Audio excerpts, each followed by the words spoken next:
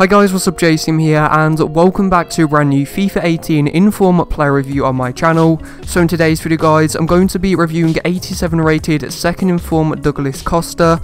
Now if you do want to go and pick this card up and try him out for yourself, you will have to pay anywhere between 10,500 to 150,000 coins on both Xbox One and PlayStation 4. So I actually managed to get Costa as well from completing one of the weekly objectives.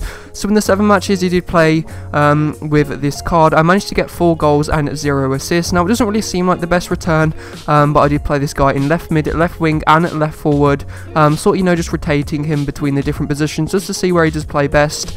And I definitely feel like he plays best in a more of an attacking role. And as you can see, he's got some absolutely insane in-game stats such as 99 acceleration and 99 agility. So this has been the in-game stats. Now let's get into the highlights.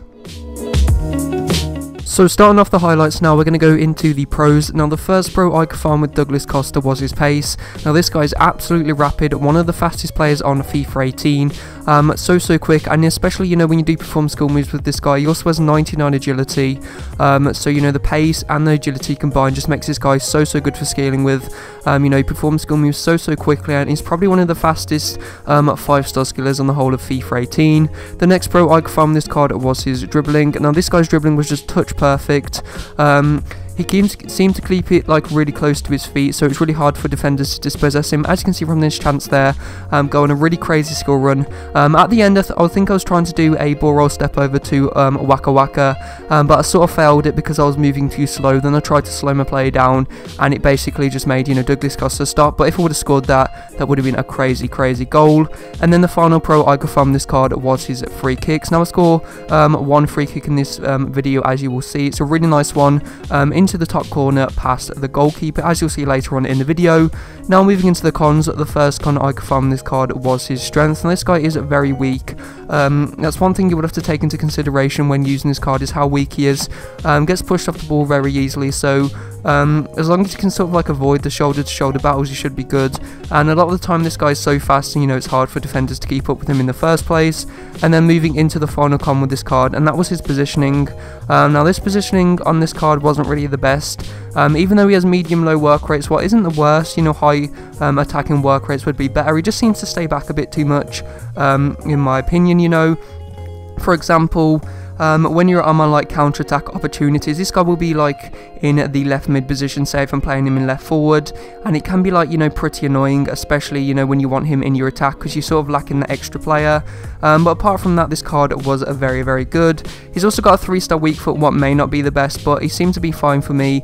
He could definitely finish on that weaker right foot. And then of course he's got the 5-star skill moves, what is really helpful, especially for skillers. When you're in tight situations, you can always seem to get out of them and use the skill moves.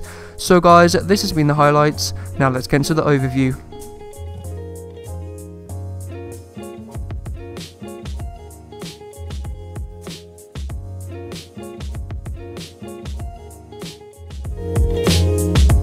So now moving to the overview for second inform Douglas Costa. For a value of coins, I'm going to give this guy a 9 out of 10. He's currently going for around 40 to 50,000 coins, and in my opinion, for an 86 rated inform left mid from the Calciway, he was also Brazilian, so you don't really need to use this guy in a Calciway squad. You can also use this guy in a Brazilian squad, and he's a very good cheap alternative to Neymar. Enjoyment wise, I'm going to give this guy an 8 out of 10. A very fun card to use, as I've already said, really fast, really good agility, and also really good free kicks. And I've just realised, as I was talking earlier, I said there was going to be a free kick goal in this video, but there actually wasn't.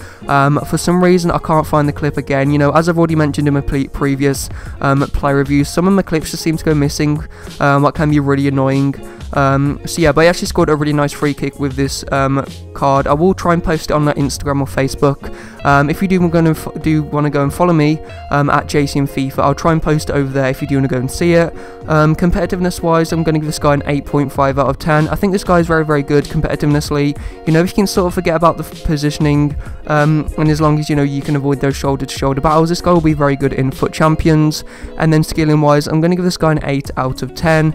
And then finally, to end off the video, I'm going to give an overall rating of an 8 out of 10 to second inform Douglas Costa.